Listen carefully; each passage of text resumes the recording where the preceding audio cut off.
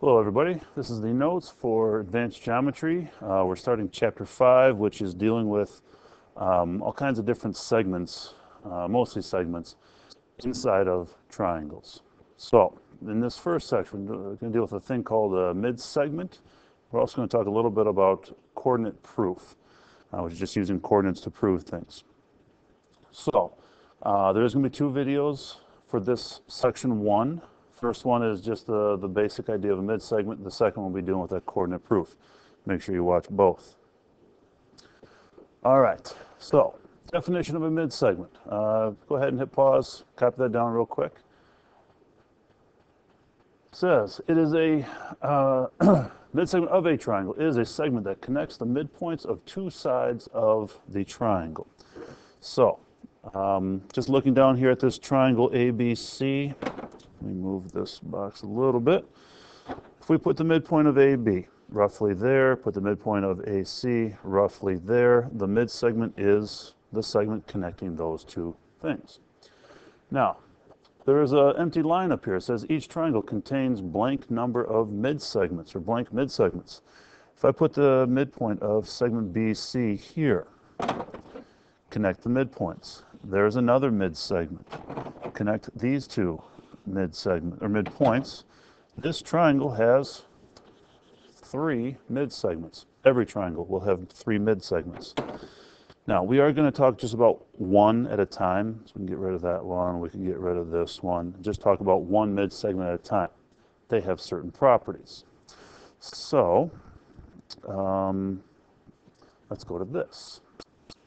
Okay, again, I have triangle ABC here. I have constructed point D, F, and E. Those are the midpoints. So if I put this mid-segment up there, DF, I want you to concentrate on these two numbers here. The length of BC, there we go, now it finally moves. The length of BC compared to the length of DF. Okay, seems to be about the same, or not about the same, sorry, but there seems to be a relationship there. Okay, I'm just going to move it around. Notice how BC is not changing, neither is the length of DF. But now if I click on point B and move it around, what seems to be the connection between those two numbers, the length of BC and the length of DF? Now, I'm stopping at some, there we go, that's a good spot to see the relationship. If I click on point C and move it around. Okay, what you should be seeing is the length of the mid-segment is half. Now, half the length of that third side. So DF is half the length of BC. Some of these numbers aren't matching up, 3.21 and 1.61, that's not exactly half. That's just, it's a little bit of a rounding issue, but that's what we get. Now, the other thing, let me move this out a little bit like this. The other property is, as I move these around, what seems to be true about DF and BC? No matter how I move it, where I move these points, what you should be seeing is the slope of DF and the slope of BC. And again, it's not showing it the same right here. There we go. Now they are the same. Okay. Equal slopes means parallel lines. So, could do this for any of the other mid-segments.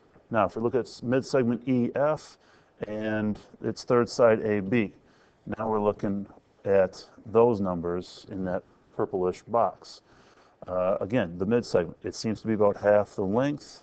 No matter where I move it, it is half the length. And you can see they seem to be running parallel. I'm not going to put those slopes up there. It's just putting it in weird spots, and it's a weird visual, so I don't want to look at those ones. But the slopes are the same. And if I look at the last one, DE, this mid-segment, now you're looking up here at those numbers. Again, the length of the mid-segment is half the length of that third side. So let's go back to the notes, this one. Okay, you got two properties here. Midsegment theorem is what it is called.